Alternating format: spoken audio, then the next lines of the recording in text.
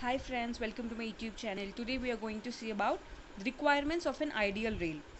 But before this, if you haven't watched the video regarding what is a rail, where is it placed in the typical cross section of a railway track, and all the functions of the ideal rail, please go check that video in my channel because that is a prerequisite to watch this video.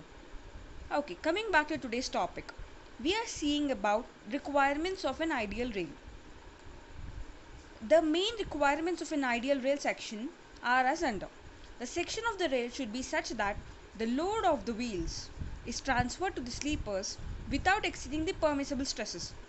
See, this point explains us that whatever loads that are taken by the rail, that is the thermal stresses, the stresses developed due to the vertical loads and also the lateral loads, whatever the stresses that are developed, that should be within the permissible stresses.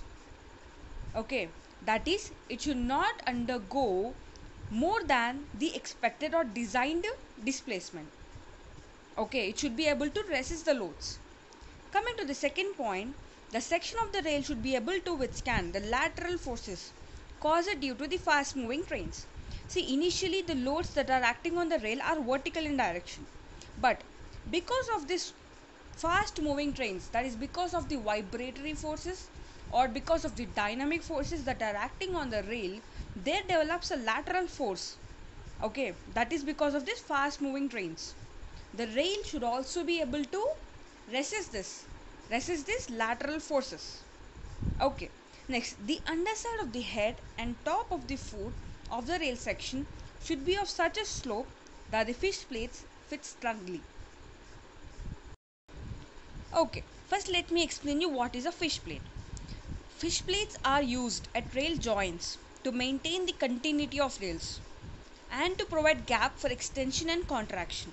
That is, it is provided at every rail joint. Between every rail, we are providing a fish plate to which two bolts on this side, two bolts on the other side are placed to connect one rail to the another. I will show you in a diagrammatic view. See, this is a rail. Two rails are joined by using a fish plate to which two fish bowls are placed on this side and two on that side. This is a fish bolt. That is a joint of two rails. These fish plates will also provide some gap for expansion and contraction. For each joint, two fish plates are required. That is one on either side of a joint. Okay. Fish plates and rails are held together by means of four fish bowls. Okay? Yes. Coming back to our problem, the underside of the head and top of the foot. Underside of head and top of the foot. That is, see, this is a rail we are talking. We are saying that the underside of head and top of the foot. See, this is the head part and this is a foot part.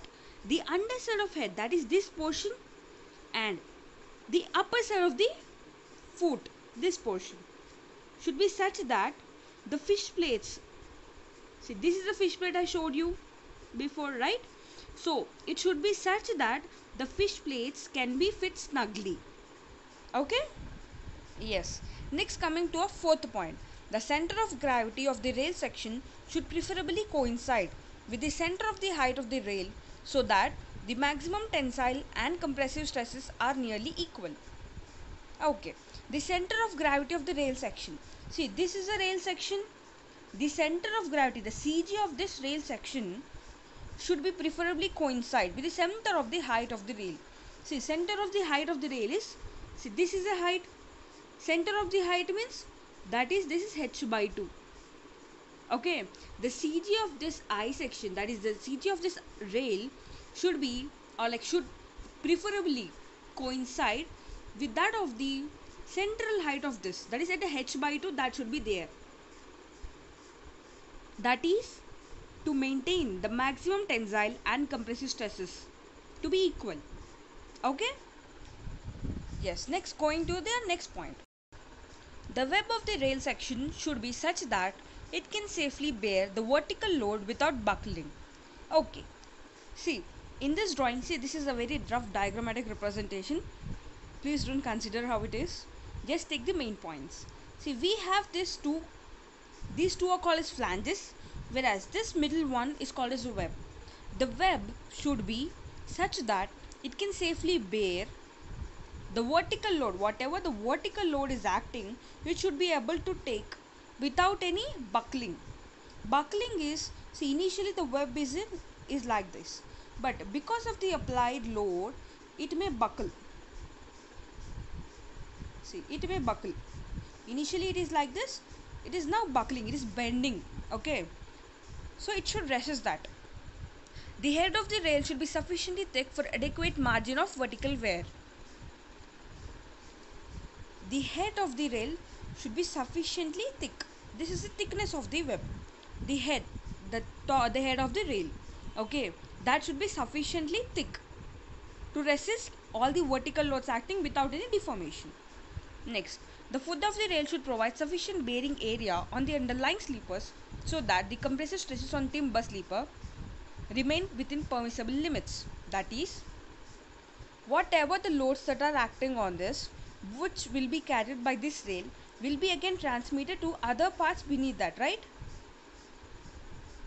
See, if you haven't watched the video regarding the location of the rail and the functions of the rail, please go watch that video, because you will be betterly understanding this video after seeing that, because that is the prerequisite as I already mentioned.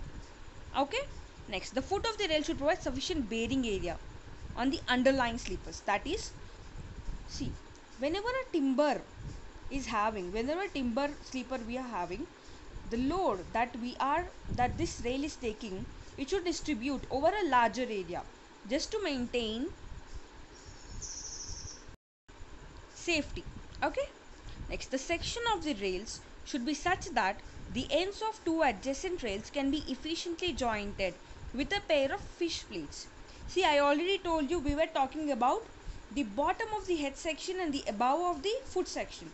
Now we are just talking about the section of the rails at the ends, that is the end at which the another rail is connected. Okay, we are connecting one rail with the another one, right? So the sections, that is a joint, should be such that the fish plates can be fixed snugly. Okay, the surfaces for the rail table and gauge face should be sufficiently hard to resist the wear.